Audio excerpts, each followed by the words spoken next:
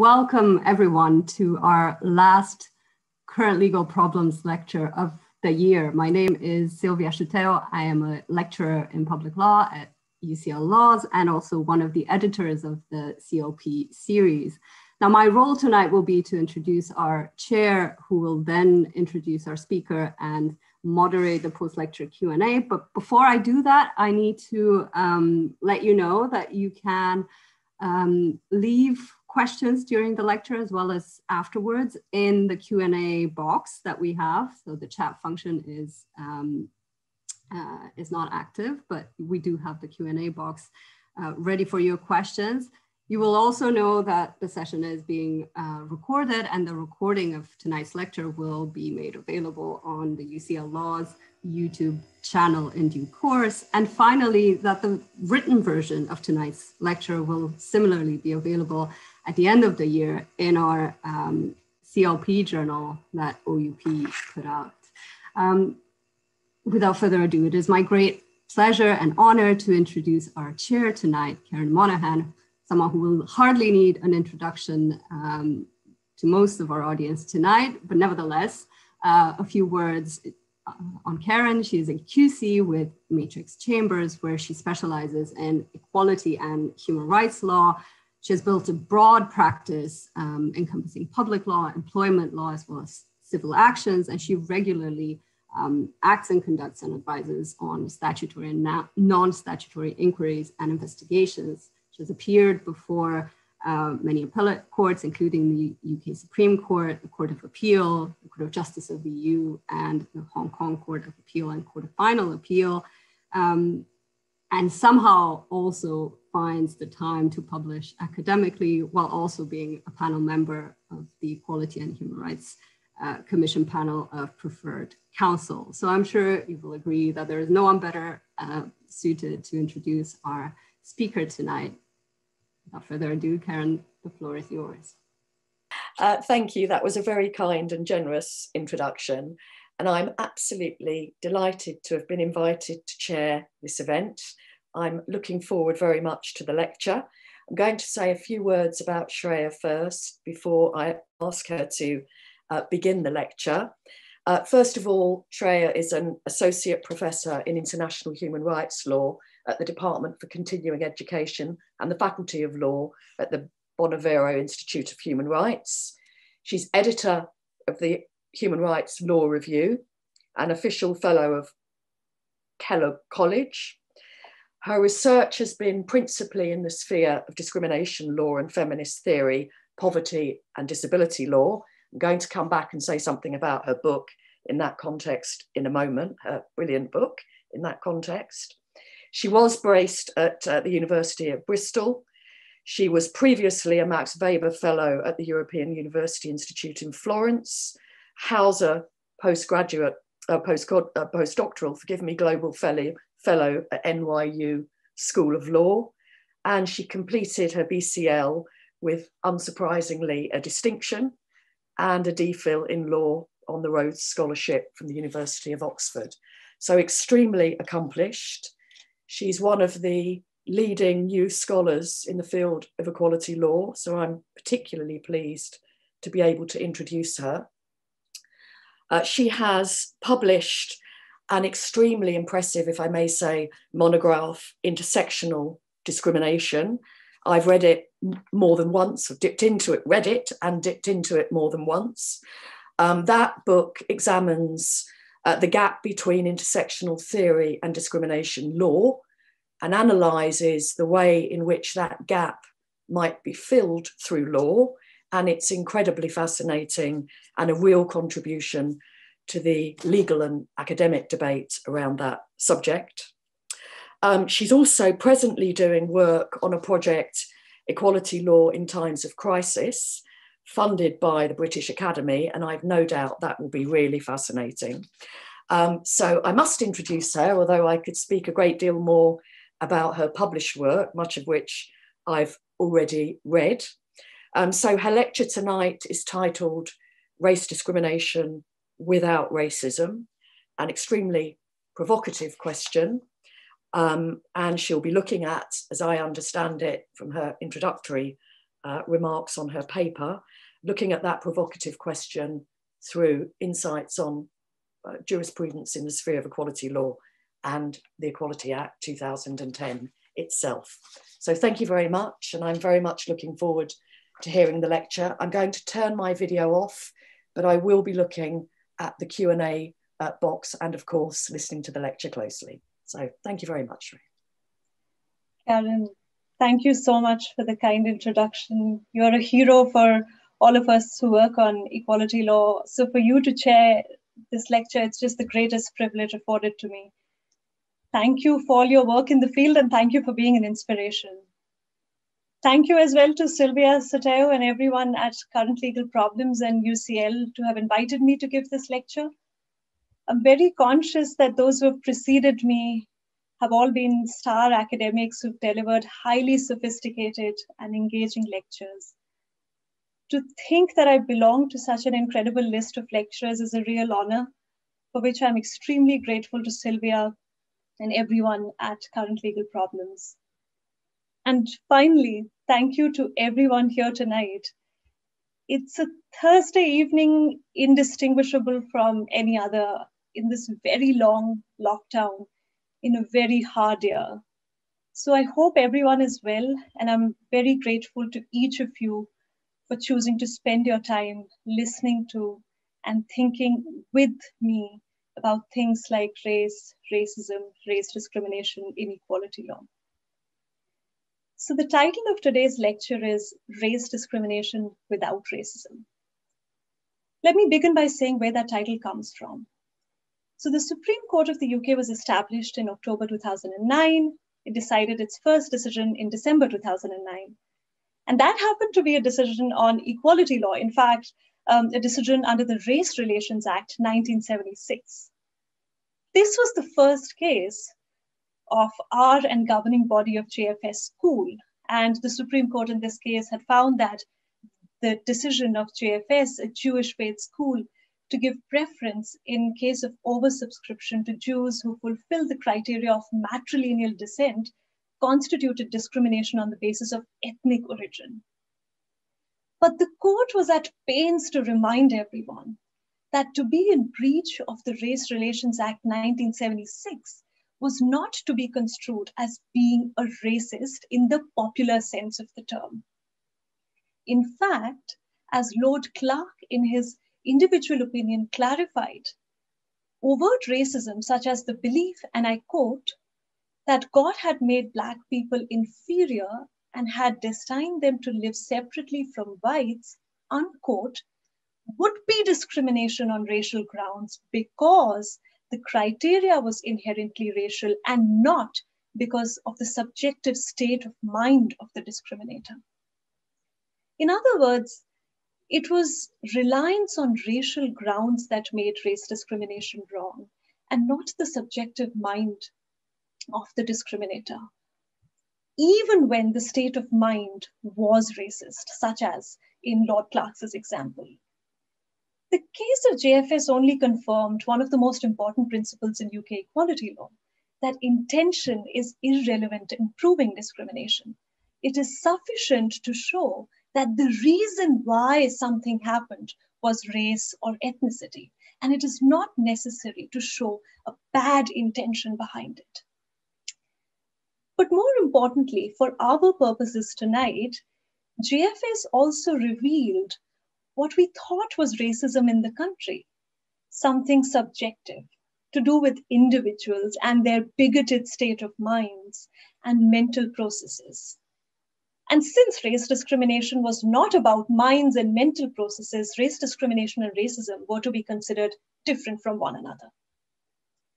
The purpose of today's lecture is to show that first, this understanding of racism to do with individual minds and mentality is too narrow, and that secondly, in turn, that it diminishes the link between racism and race discrimination as it exists today in the contemporary context. So my twofold central argument is that racism today is broader, that it is structural in nature, and is defined by the way the state governs the relationships between people. and that conceived this way, structural racism has an intimate link with race discrimination, in that it helps identify and explain the way in which racism transpires today. Ultimately, my aim is not only to debunk the title of the lecture, that race discrimination exists without racism, which I think is easy, but to show precisely how the two are linked. Before I do that, though, I want to locate this conversation in the present moment. The current discourse is replete with demands for the recognition of racism, whether it is Grenfell and Windrush on the one hand to social movements like Black Lives Matter and the Rhodes Must Fall on the other. The demand is no longer to see racism as something which inheres in the minds of some individual bad apples, but as something which involves the state at its center. So movements like defund and disband the police in the US, or more recently, the Kill the Bill protests in the UK, are not really demands to see that some police officers are the problem. They're not even claims of institutional racism, which in the UK has been limited to the collective behavior of an organization. They're bigger. And the demands are really to recognize how the state, in the way that it governs, is centrally implicated in racism by creating laws, conferring power, and implementing justice. So, for example, Black Lives Matter, which some may mistake as simply being about the deaths of Black men, that too in the United States, casts itself as a broader movement, which describes its mission as to eradicate white supremacy and build local power to intervene in violence inflicted on Black communities by the state. So what does this focus on the state mean? Sociologists and political theorists have an answer. For them, the emphasis on the state means that it is the state which regulates racial meaning within the societal structures. So for them, understanding racism is not about analyzing the actions of individual governments or individual political institutions on a specific issue, but as John Solomos says, and I quote, the complex totality of forces in British society which have produced racialized political ideologies and practices, unquote. According to David Goldberg, the study of this complex totality of forces involves analyses of how states are implicated at 4 levels. First, at the level of definition. Second, in regulation. Third, through governance. And fourth, through the management and mediation of racial matters. So Goldberg explains each of these as, for one, racial states define populations into racially identified groups. And they do so more or less formally through census taking, law, policy, through bureaucratic forms, administrative practices, etc. Second, racial states regulate social, political, economic, legal, and cultural relations between those racially defined, invariably between white citizens and those identified as neither white nor citizens. Relatedly, third, racial states govern populations identified in explicitly racial terms. And fourth, racial states manage economically. They oversee economic life, shape the contours of racially conceived labor relations, structure the opportunities or possibilities of economic access and closure. Goldberg suggests that this way of looking at states manages racial matters and managing racial matters reveals how states are what he calls at once implicated in the possibility of producing and reproducing racist ends and outcomes. So ultimately then, it is the openness of states to this possibility of producing and reproducing racist ends and outcomes that puts them at the heart of the structural view of racism. Now, this understanding of racism within the structure and with racial states is quite different from what we may call state racism. So say racist states like Nazi Germany or apartheid South Africa had overt laws and policies which made them racist. Racial states, or states which are open to structural racism, are open to the possibility of producing and reproducing racist ends and outcomes, but they do not rely on such blunt tools. Instead, racism is structural and is produced by imbuing the entire labyrinth of state in the way that it is imagined, executed, and effected with racial meaning and hierarchy. And in this scheme, law as an instrument of state is implicated in the possibility of producing racism, including through race discrimination law. In fact, the roots of race discrimination in the UK have been entangled in the process of racialization by the state, where the law prohibiting race discrimination under the Race Relations Act 1965 was conceived officially and in the state's own words to do with solving the problem of too many races as in the scare quotes, in Britain. Thus, the first Race Relations Act went hand in hand with changes in immigration law in the 1960s to curb immigration of Black and brown people from the new Commonwealth, such as the Caribbean and the subcontinent, as opposed to the old Commonwealth, Australia, New Zealand, Canada. Anne Dummett, who has some of the most extensive ethnographic work on racism in England specifically of the 1960s and 70s, has shown how race discrimination was basically written into our immigration laws by conceiving race discrimination as a problem of too many races in Britain, and immigration law as solving that problem.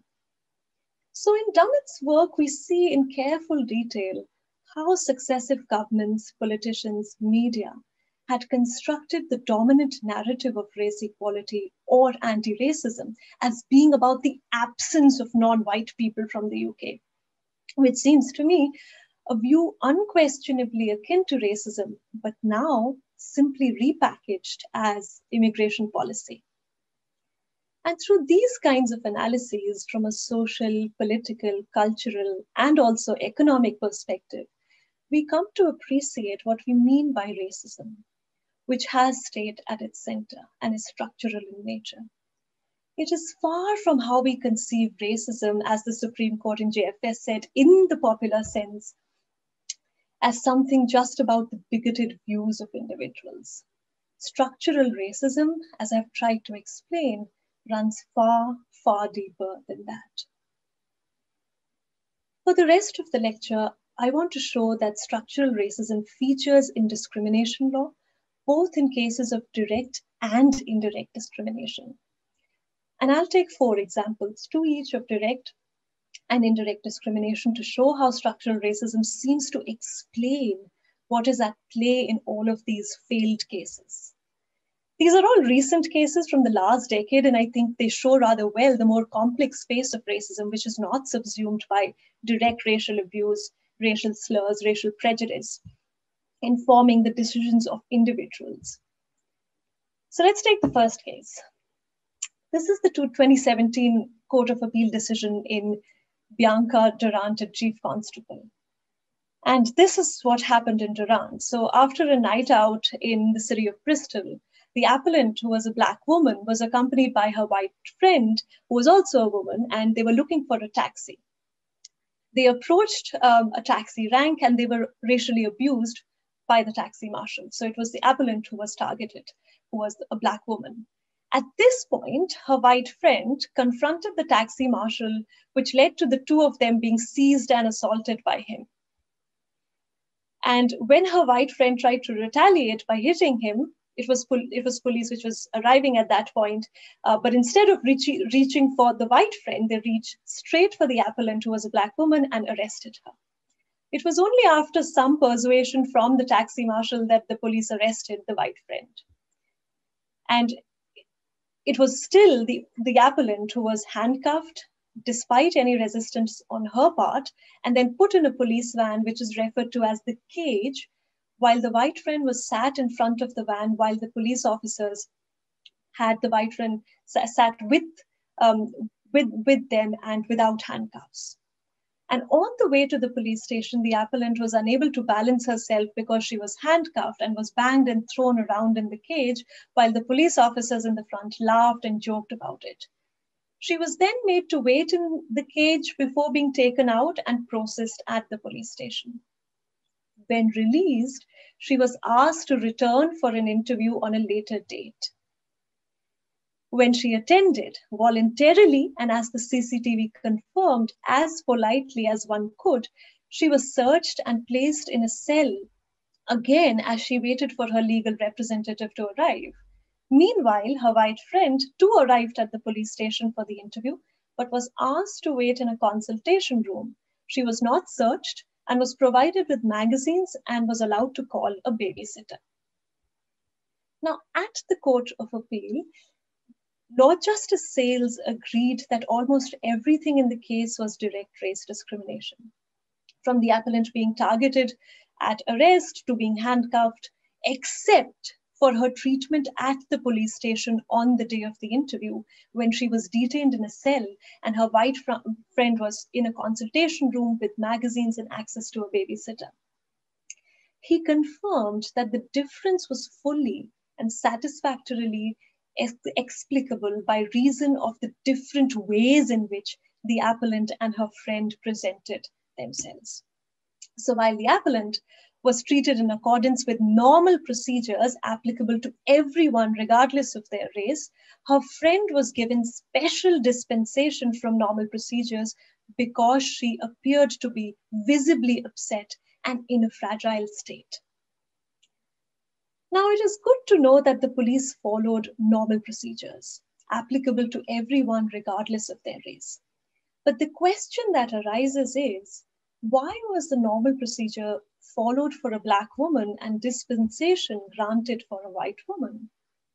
In fact, why was the Black woman perceived to be less fragile and more in control, despite being in an objectively worse situation, having been previously mistreated and misjudged by the police officers at the very same police station, in comparison to the white woman?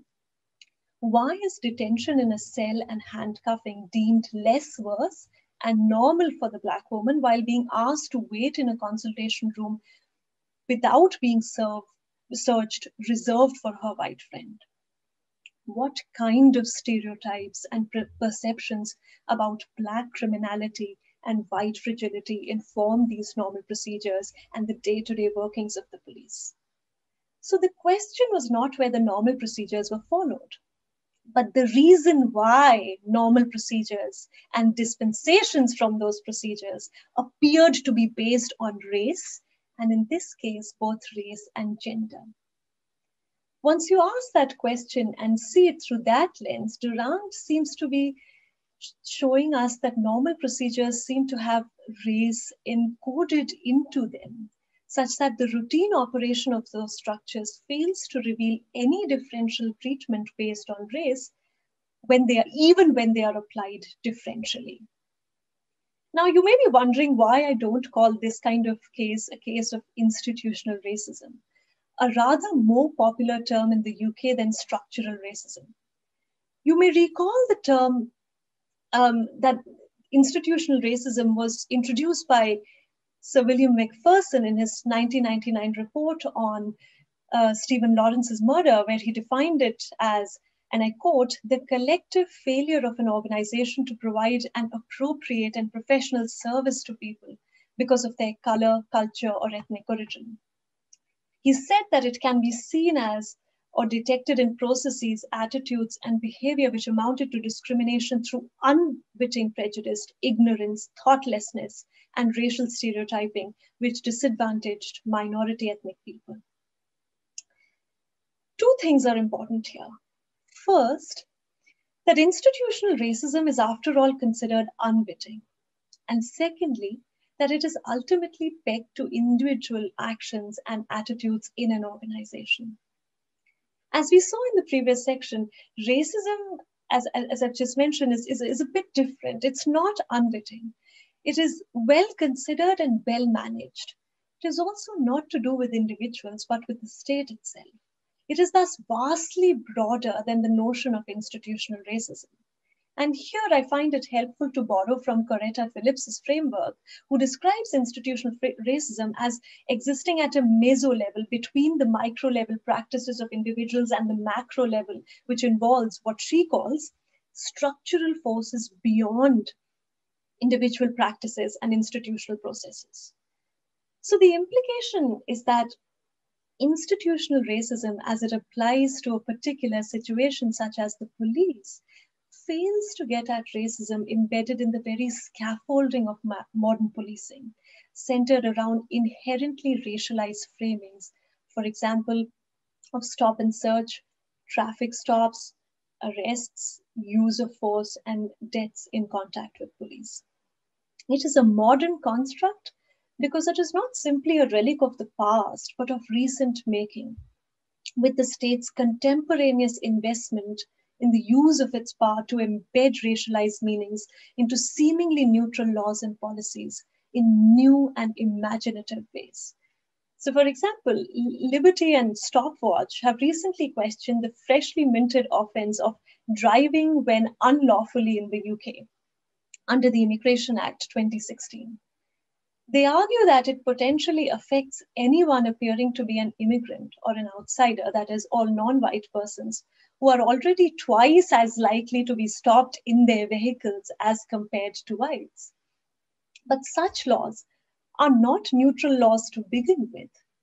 Racialization is encoded within them in the way that they are conceived in reference to a racialized understanding of immigration and non-white people in particular, who are seen and as being in the constant need of being checked and controlled for the suspicion of being unlawfully present in the country. Such is the result of the hostile environment policies which have coincided almost with the adoption and enforcement of the Equality Act 2010 in the last 10 years. And almost since the adoption of the first Race Relations Act 1965, the trajectory of UK equality law seems to be continuing to be inextricably linked to the message of anti-immigration. The key difference here now is that the message is spread out more widely and given effect to not just in immigration laws, but law, policy, and governance more generally, covering areas from criminal law and policing to access to housing and driving. Racism is thus more structurally rooted than before. Yet, it is more difficult to extract structural racism now, given that it is coded into the normal procedures, classified as neutral and has nothing to do with race. But the inherent racialization of these normal procedures is borne out immediately when they are applied directly in reference to race, as was the case in Durand. And here is how we see that structural racism does not immediately or always translate into indirect discrimination, observable only in effect, but persists as direct discrimination itself, when discriminatory treatment is openly based on racial grounds, but ultimately normalized. This is also borne out, for example, in Stop and Search, which was most recently upheld as lawful by the Supreme Court in its 2015 case, Roberts and Commissioner of Police. Let's take a look at some statistics before I look into Roberts. Blacks are 9.5 times more likely to be stopped and searched than white people. A disparity which is known to be what the Supreme Court in Roberts called particularly stark in the case of suspicionless stop and search, which is covered under Section 60 of the Criminal Justice and Public Order Act 1994. And according to Home Office's own data, 38% of searches in 2017-18 involved Black people, when Blacks comprise less than 3.3% of the country's population. This is not a mere statistical disparity to contend with, to understand why Blacks are treated differently than whites, but to understand how the power for suspicionless stop and search has come to be linked directly to race, and once again to interrogate the ideas of criminality of Black lives and Black bodies that frame the very reason these powers come to exist and the way they are applied to Black people because they are Black. Instead, what the Supreme Court did in Roberts when faced with an individual claimant, Mrs. Roberts, who clutched her hand back nervously when confronted with a police officer for not having paid her bus fare, was to validate that it was right for the police to restrain her to the ground, handcuff, and forcibly search her. But they didn't stop at that. They also upheld the validity of the criminal law provision which allowed that. And in the 19 pages which occupy the Supreme Court's decision, Lady Hale and Lord Reed explain at length what they thought made Mrs. Roberts' treatment to be in accordance with law as required by Article 8, which is on the right to privacy of the European Convention on Human Rights. But they declined to consider her claim of race discrimination under Article 14 on the right to equality under the European Convention, which was in fact the heart of the complaint. Instead, they unapologetically went on to state, and I quote, "Gangs are largely composed of young people from Black and minority ethnic groups, and that mostly young Black lives will be saved if there is less gang violence in London and some other cities," unquote. What is disturbing about these statements is that they take a wholly patronizing view of the Black community when the community has consistently advocated against these police powers and instead advocated for a public health approach to knife crime and gang violence, and generally greater community-oriented initiatives to uplift those involved.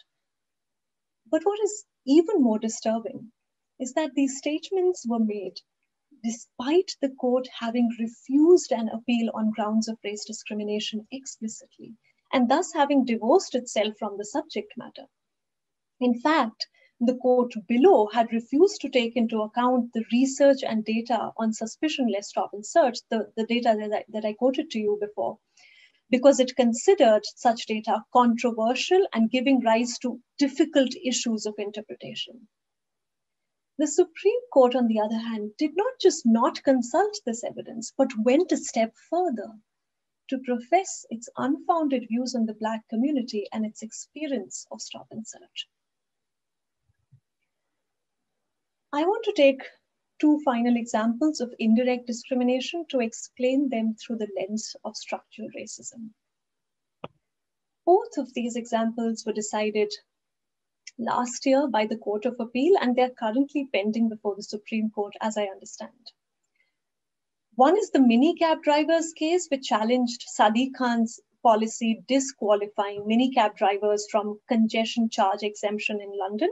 And the other is the right to rent case, which challenged the hostile environment policy of landlords having to do right to rent checks on prospective tenants to confirm that they are lawfully present in the UK. Now, both of these challenges failed at that stage. But though it's not about what was decided in these cases that matters as much, but what was happening in these cases as cases of structural racism that I want to explore. So in both the cases, what was at stake was a neutral policy which had no reference to race or ethnic or national origin on the face of it. But the contention was that these policies were indirectly discriminatory because they particularly disadvantaged the Black, Asian, minority ethnic population in the UK. In the minicab drivers case, it turned out that 94% of the minicab drivers were BAME and would have lost about 10% of their net annual income because they could no longer be eligible for being exempt from the congestion charge in London. In contrast, 88% of drivers of hackney carriages, or as we call them, just black cabs or taxis, were white and were exempt from this charge. Similarly, on the other hand, the right to rent case, there was clear evidence before the court that a vast majority of landlords just found it easy to simply rent to those who are white or had the right accent or had an English name than someone who was non-white, including potentially non-white British citizens, let alone migrants. Both the courts agreed that these types of cases were plainly cases of indirect discrimination. The question before the courts then was whether they could still be justified on a proportional basis. But the courts agreed that the policies had legitimate aims. In the minicabs case, the aim was to reduce traffic and hence pollution in inner city London. And in the right to rent case, the purpose was to reduce illegal immigration by making it difficult for those here illegally to access public life generally. Both the cases agreed that the policies were suitably connected to achieving these aims and that they were necessary in achieving these aims. The only question that remained was whether the policies struck the right balance between the potential benefit versus the potential discrimination in these cases. And here too, both the courts agreed that although BAME populations were undoubtedly affected by these policies, the policies were still beneficial. In one case for reducing traffic in London and in another case for reducing illegal migrants in the UK. Now, there's nothing prima facie troubling about the analyses in these cases, but that is exactly what is troubling about them. That a proper application of race discrimination law sustains rather than addresses clear discriminatory impact on the UK's BAME population. So, although Lady Justice Simler in the minicabs case described at no less than 5 points that the impact of Sadiq Khan's policy was stark and particularly troubling, these are phrases that she used, nothing about her analysis of indirect discrimination seems to alleviate the inequality whereby at best 31%, that is about 35,000, and at worst 94%, which is about 106,000 BAME minicabs drivers were going to lose 10% of their net annual income and be relegated, as they had argued, to second-class citizenship, literally at the margins of their own city, London. It is useful to quickly unpack why this happens. There are a couple of explanations. First, it seems that net gain from policies which aim to tackle some of the biggest problems of our times, such as urban overgrowth, climate change, or even the pandemic, can be easily established because action to prevent these crises is just so incredibly important that almost any action satisfies this criteria. But why is that? I think it is because net gain is also achieved often by sacrificing the lives of those who are worse off than others, often racial and ethnic minorities. It is their pre-existing disadvantage which makes them disproportionately vulnerable to negative impact of any change in policy, which can otherwise be absorbed by those who are not so vulnerable. Unless we recognize this very fact and refuse to accept net gain predicated on the dispensability of lives of minorities, we are accepting that discrimination law will continue to sustain race discrimination. But there is a principle to recognize this pre-existing vulnerability, which allows raising the standard of scrutiny in a case before the court because the case is based on the suspectness, because the case is based on a suspect ground. So the suspectness of a ground at stake means that certain kinds of impact based on grounds such as race or sex is going to be considered inherently problematic for us to treat it lightly. This is a well-recognized principle in discrimination law. And yet, this principle seems to have played no role in these two cases. To be sure, both the cases cite the principle that race discrimination deserved a higher level of scrutiny, but they did nothing with it. In fact, in both the cases, courts seem to replace this principle by another principle, one which attached extraordinary deference to democratically elected policymakers and legislators. It is here that we come to appreciate what is really at stake at structural racism and why it falls through the cracks of race discrimination law. Deference, in principle, runs counter to the structural view of race discrimination, which sees state as centrally implicated in governing the existing race relations, which maintain the status quo where non-white and non-British people fare worse than others. A structural view would thus warn against a principle of judicial deference exclusively applicable to the state, especially the government, which is particularly susceptible to majoritarian impulses which exclude racial minorities. At the very least, the structural view of racism would not allow such a principle to be one on which a case turns. A structural view of racism would also discourage judges to do not concede to race discrimination, such as in the right to rent case, where it seemed that, I'll come back to this. I think the structural view would not, would encourage judges to not concede race discrimination, such as in the right to rent case, where before Lord Hickenbottom there was scant evidence that the policy was actually effective.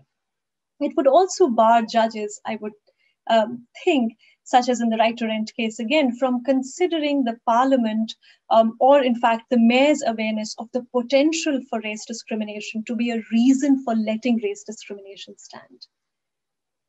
The courts in these cases seem to think that since race discrimination did not appear to be more than what was intended by the policymakers, it was probably fine. Now, it is useful to take a step back here.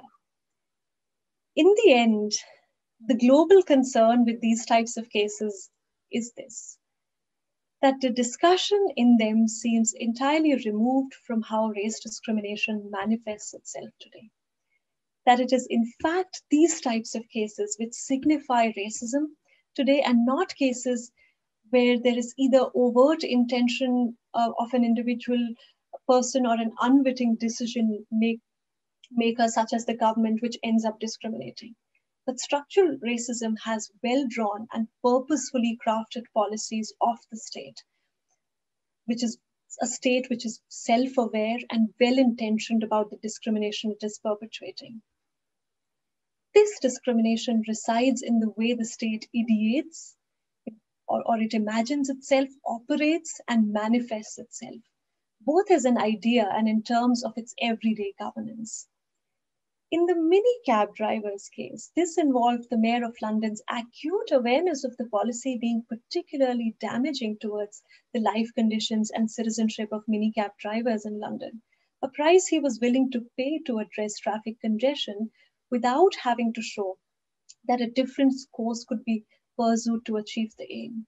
It was in fact mini-cab drivers themselves who were asked to show what the other options could be, as if governance, especially to avoid any impact based on their race or ethnicity, were up to them. The deflection of attention from the state seems only to have been complete by total immunizing of the state from scrutiny.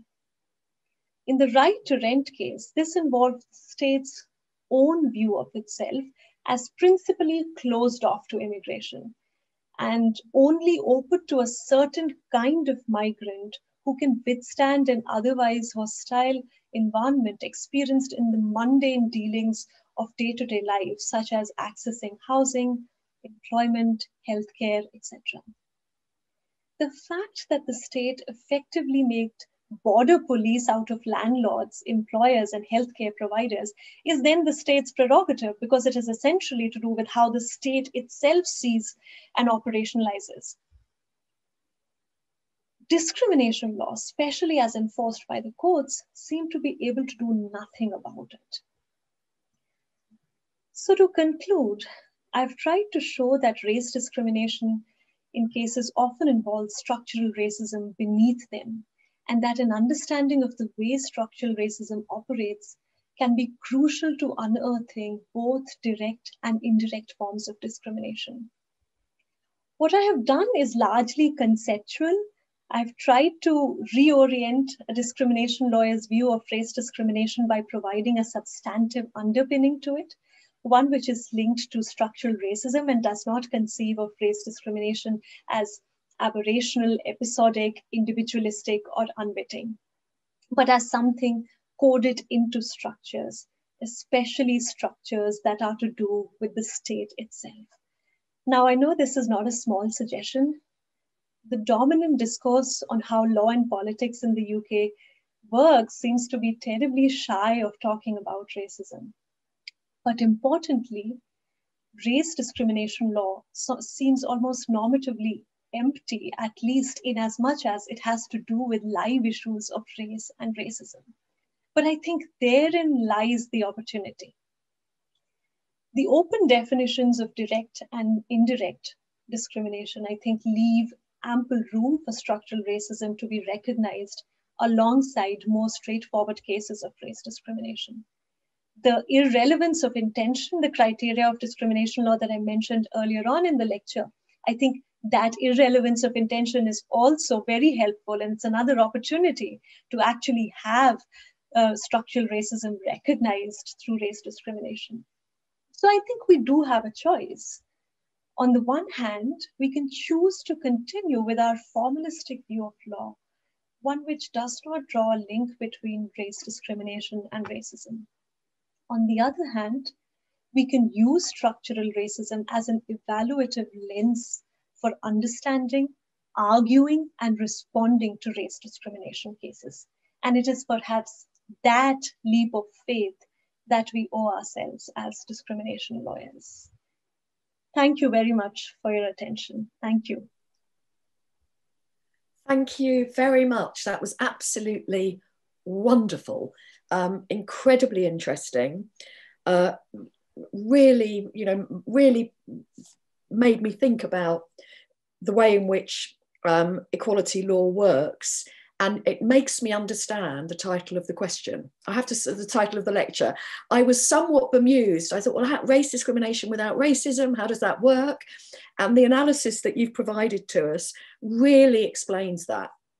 And I have already mentioned your book, but I just want to link it. Of course, it's a very different topic, but it does show the way in which our very formalistic approach to equality law, I mean, obviously in the context of intersectional law, intersectional discrimination, adding other problems, but the formalistic approach that we adopt to equality law has the possibility, and indeed the way you describe it, really the probability that it entrenches racism in the context of your discussion.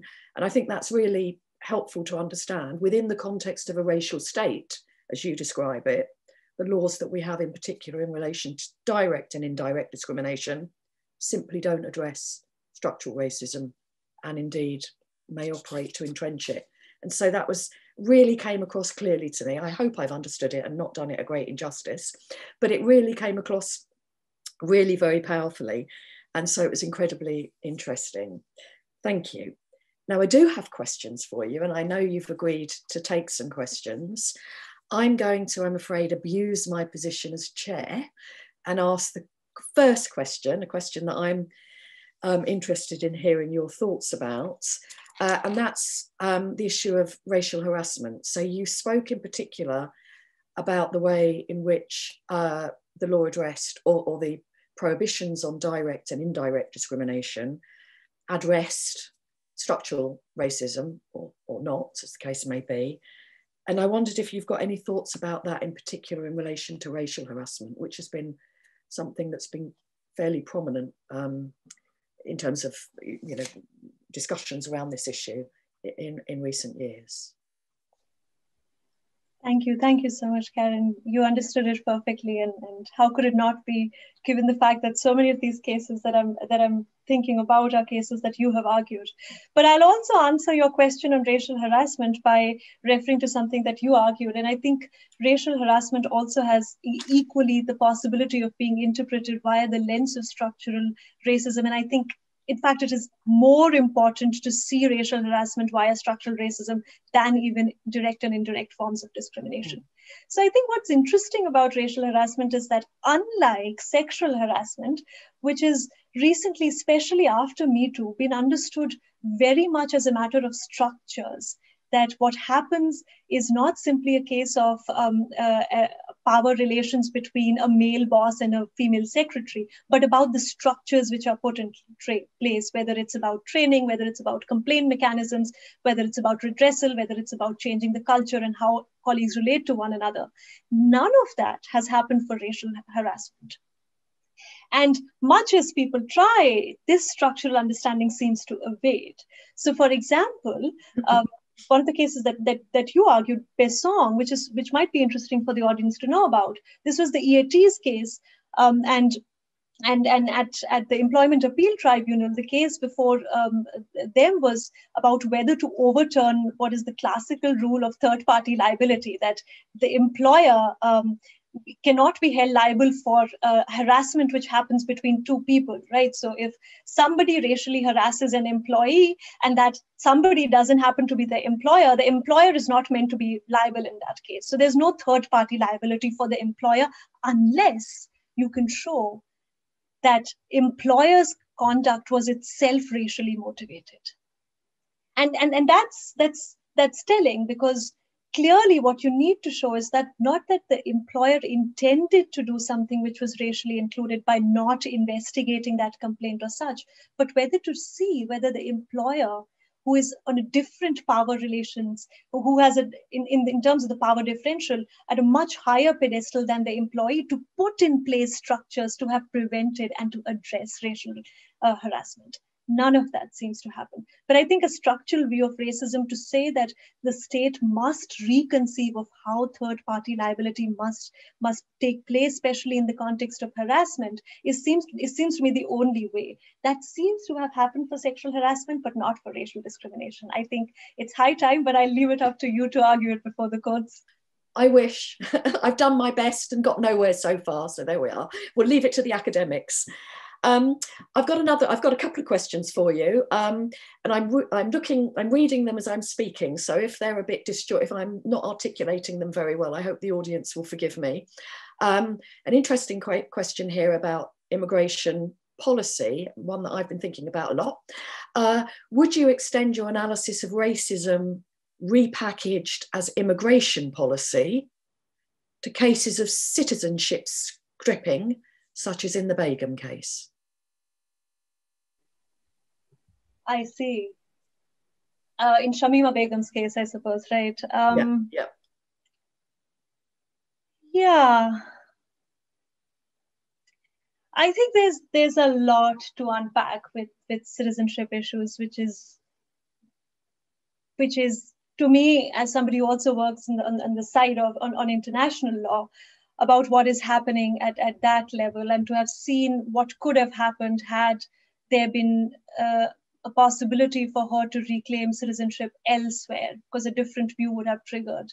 But I think structural racism would be open to thinking about citizenship rules exactly in the same way. I think it would expose how states imagine citizenship as a space where racial meaning is given to who accesses and how, right? So often the states which don't have these dual nationality structures are the ones who fall through the cracks of not being able to access. If you don't have citizenship here, you don't get citizenship there, right? So these are very much at the international plane decisions which states make with like-minded states whose citizens they would like to have be given access to dual citizenship. And Shamima Begum didn't have that.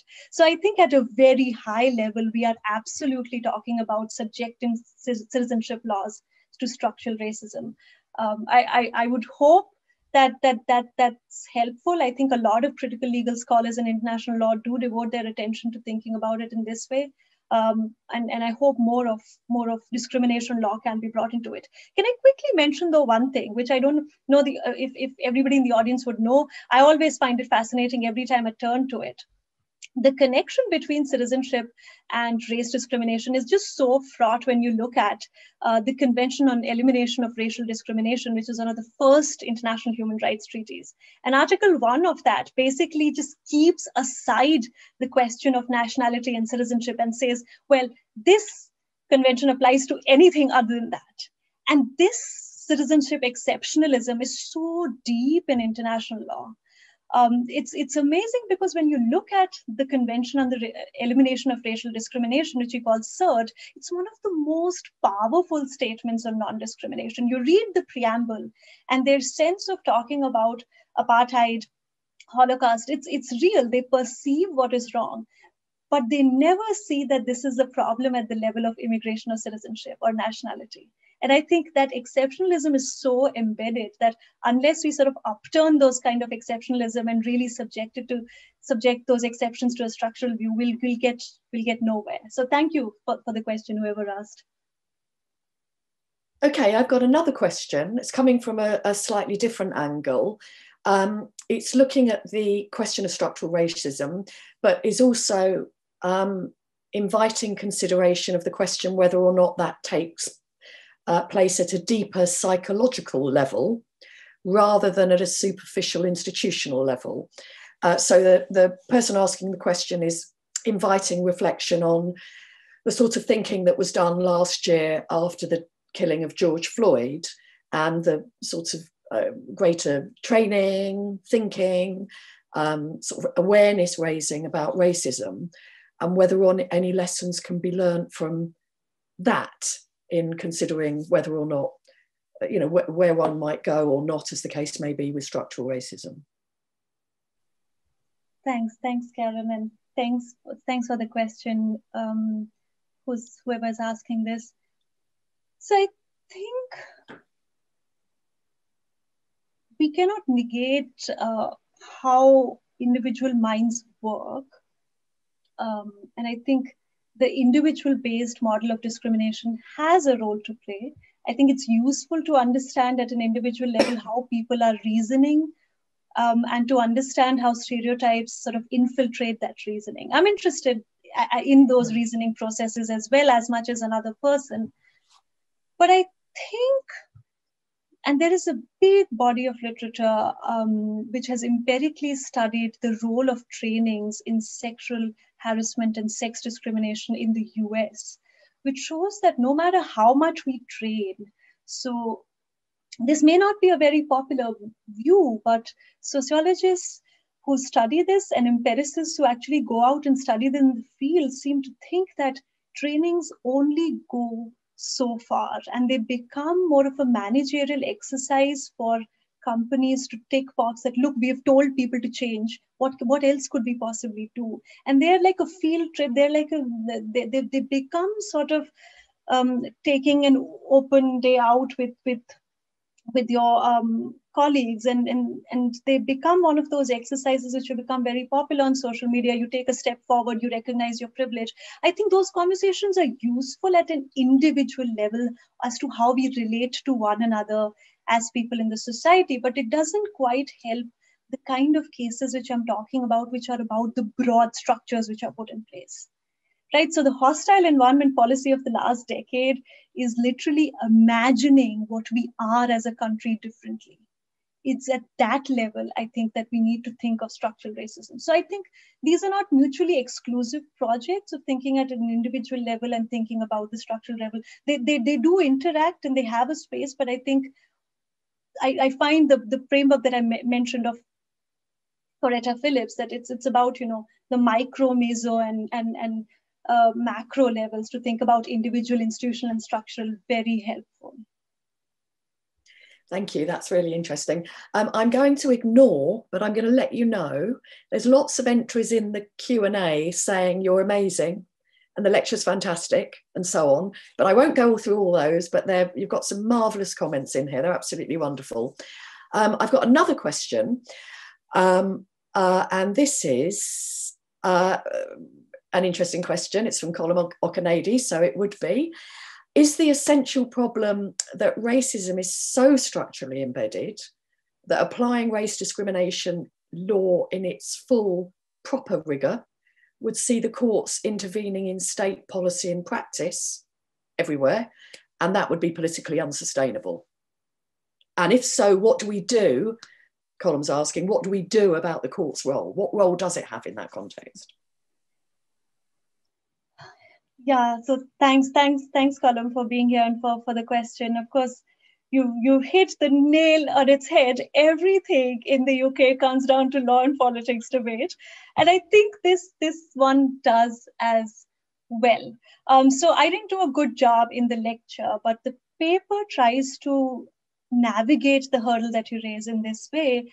It says that in the end, so I concede in the paper that race discrimination actually is, after all, about individual cases of discrimination. And I don't mean individual in the sense that individual as a person.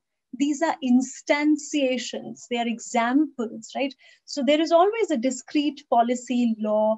It could be even a big law, like the suspicionless stop and search power in section 60, but it has to be a very specific thing in the end, right? We're not changing everything when we're trying to target a specific policy or something that's done by a specific policy maker, or an implementation or a policy decision taken, right? So I think judges can well be within their remit to be applying race discrimination law correctly if they try to just see that in that instantiation of race discrimination through structural racism, and to try to unravel what exactly is happening in that particular case through the structural racism lens, right? So how do we see that it isn't exactly the case of one appellant against one respondent, but exactly what are the structures in place?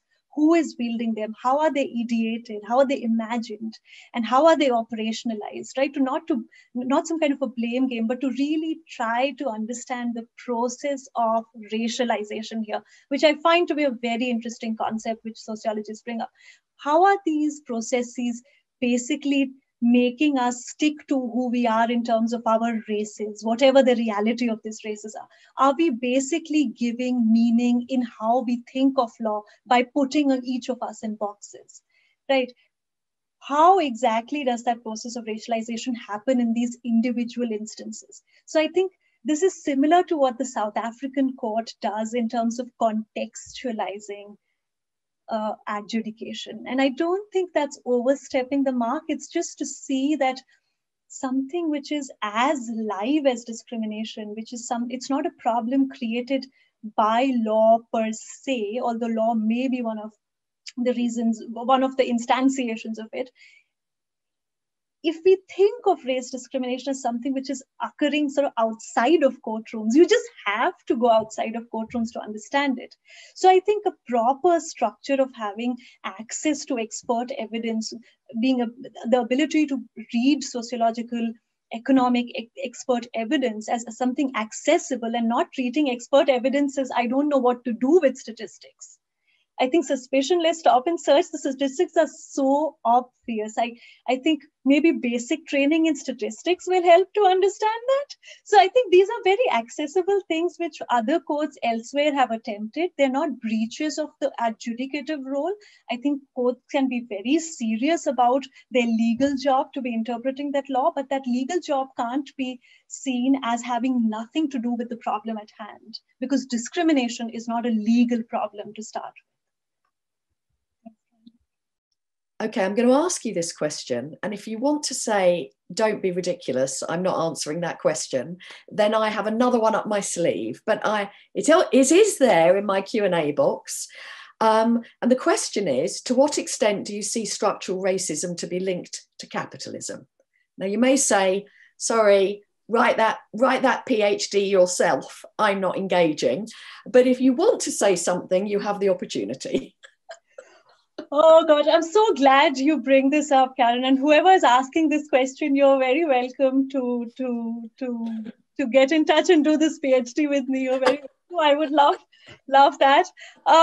It's so crucial, and I'm guilty of eliding that point. All I have done in this case is just to recognize, say, Sivanandan's excellent scholarship, which my Marxist friends have very, very helpfully pointed out, that no work on structural racism in this country will be complete by looking at the sociological and the cultural studies work. So Stuart Hall, Catherine Hall and all, they were so clear about looking at racism and capitalist structures together, right?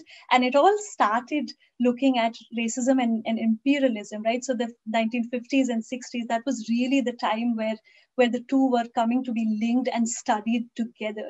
So I don't mean to divorce the two. And I hope there is another paper, another possibility to be really bringing out the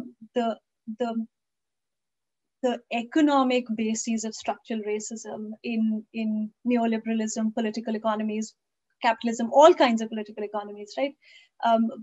And I don't think it's just capitalism. I think there are other problematic spaces where other kinds of political imaginations exist, which are deeply structurally racist as well. So I think a very broad survey or analysis of how racism goes hand in hand with how the economic structures operate is much needed. Maybe you and I can do that together, whoever asks. Well, as it happens, I'm doing a master's at the moment for a hobby in social and political theory, and my dissertation is on race and Marxism. So there you are. I'm going to be ringing you up and asking you for all those papers and to discuss it with you. Anyway, fantastic question and brilliant answer. And I'm going to steal the answer and email you immediately so that I can get a good grade in my dissertation. Just one more question. I hope you don't mind me just asking you one more, Shreya. We've kept you for a very long time, but if you're happy to take one more. It's a completely different issue, although very important in the context of your presentation. Do you think that taking more positive steps to ensure diversity in the judiciary would be positive in terms of progressing advancement in relation to law and racism, challenging a racial state and structural racism? Well, that's a no-brainer. I can only say yes to that. But I mean, it seems that every generation of equality lawyers seem to begin and end with that. I mean, Bob Heppel's excellent, very critical analysis of the first generation of race equality legislations, right? Race Relations Act 65, 68, and 76. He ended up making this point almost entirely through that time, that, well, if you're going to have judges who have very little idea of how racism actually transpires, they're going to be able to not see how it transpires in race discrimination law. So he had recognized that link, and he thought that the link could not be appreciated by an undiverse bench. So I think that's fair, but I also think that we can't wait for the benches or judges to be looking more diverse. I think just building enough of material for them to take on board and to press them to take on board is the only way out. I mean, they're intelligent enough to be able to be persuaded to read something, to understand something, and to be open to certain kinds of evidence. I think I would hope that we are at a point where a more diverse bench can automatically do this, but I won't pin my hopes to suddenly, people looking different and just getting structural racism. I think diversity serves all kinds of ends and not just the end of social justice. So I think I would hope for gender diversity, race diversity, because that matters. But I wouldn't necessarily hope that immediately, if there are more Rabinder Singhs, that then everybody would suddenly recognize structural racism, because I think we would still need openness to understanding structural racism. And it may or may not be that people who look different, who are from gender diverse backgrounds, who are from BAME backgrounds, may be open to it, but that's not the only reason why they should make benches, I would think. Okay, absolutely wonderful. Thank you so much. That was so interesting, and the Q&A was incredibly interesting too. So I know we'll all be very, very grateful. We've kept you longer than we said we would, so especially grateful that you were kind enough to stay on. Absolutely fascinating. I fear I might be in touch, Shreya, sorry. Thank you so much, Karen. Thank you. But anyway, it was absolutely marvellous. Thank you. And as I think we've already said, the paper will be available and there will be an uploading of the video in due course. I don't know if you're going to say anything, Sylvia, Just to say thank you to Shreya for the wonderful lecture, and to you, Karen, for masterful chairing, and to everybody who stayed on and engaged so deeply with the ideas. Have a wonderful evening, everyone, and thank you very much.